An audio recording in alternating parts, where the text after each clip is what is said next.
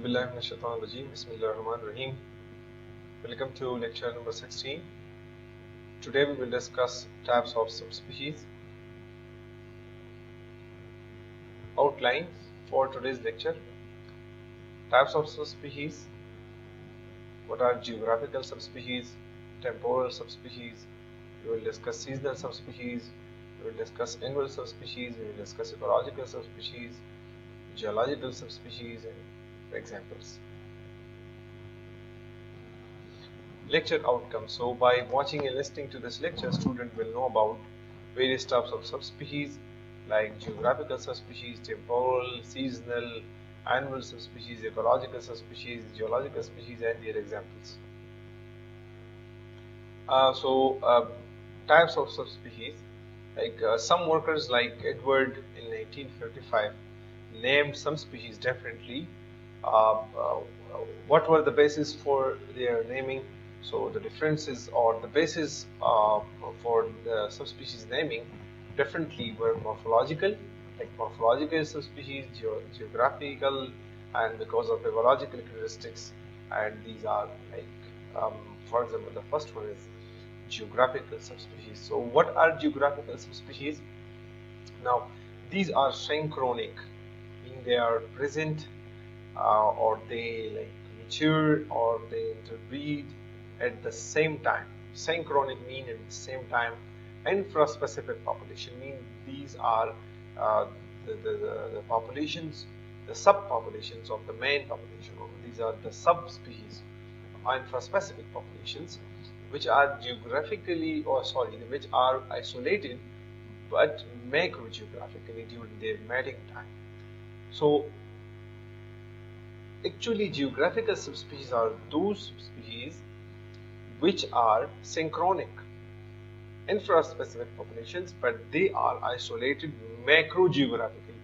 Mean they are isolated by a very huge barrier. So they are very far away from each other. Macrogeographically they are isolated when they during their mating time.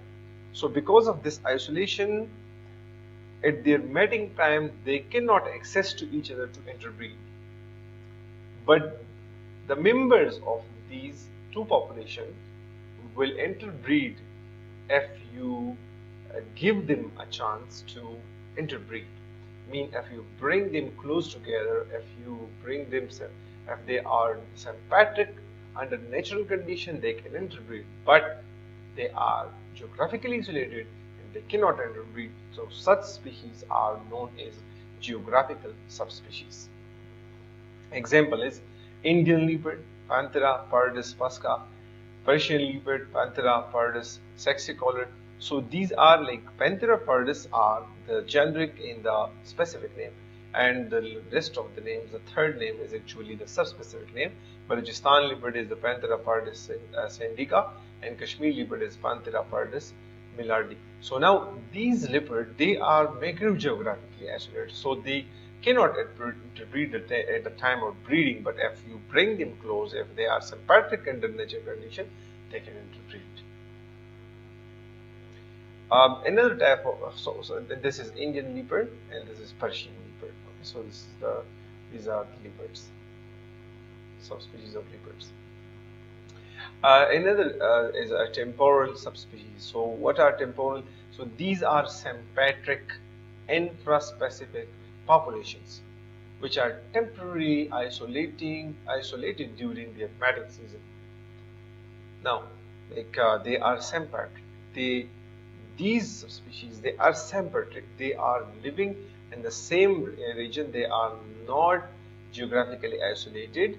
These are infraspecific populations, but they are temporarily isolated during their mating season, but whose member would crossbreed freely if the population would become synchronic under natural conditions. So their mating time is not synchronic, it is allochronic. That's why they cannot interbreed, because some breed in early season and the other population breed in the later season, not in the same season. If both of them mature in the same season, they will breed. But as in nature they are not maturing at the same time, That's why they cannot interbreed. For example, like this American toad and the flowered toad, actually they are closely related species. They are subspecies, but the American toad mates in the early part of the summer, while this flowered toad mate later in the season, and that's why they are temporal subspecies. So let's give you an example. With this, have a picture. This is Rana aurora, which breed in January to March, and this is Rana boyle, which breeds later in March and May. So now they are like their breeding time is different. They are temporally isolated. So if they both of them, if these mature in the same time, they can interbreed, but actually they cannot interbreed because one breed in January to March and other March to May. So not existed at the same time. That's why they cannot interbreed. And then there is a seasonal subspecies. So if two distinct sympatric population, two different but sympatric, mean living in the same area, population not geographically isolated, within a given species are composed of individuals which mature at different respective time during the same calendar. If in the same calendar, their individuals matured at different times, not at the same time, so they cannot interbreed. One matures in one season and other mature in another season, so they cannot interbreed, and this is known as seasonal subspecies. Now, for example, one group of individual, they mature in spring and the other in fall, with no period of time during which reproductive forms of both teams are coexisted. So that's why they cannot interbreed, and such are known as seasonal subspecies. The interbreeding cannot occur between the members of the respective population, and such groups are known as seasonal subspecies. Annual subspecies. So again, if the members of one distinct population within a given area in the sympatric population, they matured at different years, from those of another population of the same species, then the respective population are called annual species, subspecies. Mean the mature forms are not present at the same year. One matured at one year and another in another year, so not present and not coexisting in the same time, and such species are known as annual subspecies. Then there is geological subspecies. So geological subspecies are actually, these are the populations which function during different geological times and have absolutely no chances of becoming synchronic. So for example, if there are two populations, now maybe this is a bit technical, like geological mean the history of the earth from the day the earth created and then the life came on to earth until this day. This history is known as geological history. Now, in this geological history, if two populations are not present at the same time, they cannot interbreed. For example, one of their population was present in Triassic era, and the other was present in Jurassic era. So they are not synchronic, and that's why they have no chances, absolutely no chances to interbreed, because one was present in one era, another was present in another era. So they cannot interbreed because they are like not synchronic, they are allochronic, not present at the same time, at the same geologic time. So such species are known as geological subspecies. Then there is ecological subspecies. So there are distinct populations which are macrogeographically sympatric. So in the previous the geographical subspecies, we discussed that macrogeographically isolated. Now in such cases, in ecological subspecies, the two distinct populations or many populations, 2, 3, 4, 5 populations, they are macrogeographically sympatric, mean they are sympatric but not that sympatric that they are present in the same area. They are macrogeographically mean on a large geography they are sympatric, but still they are like macrogeographic.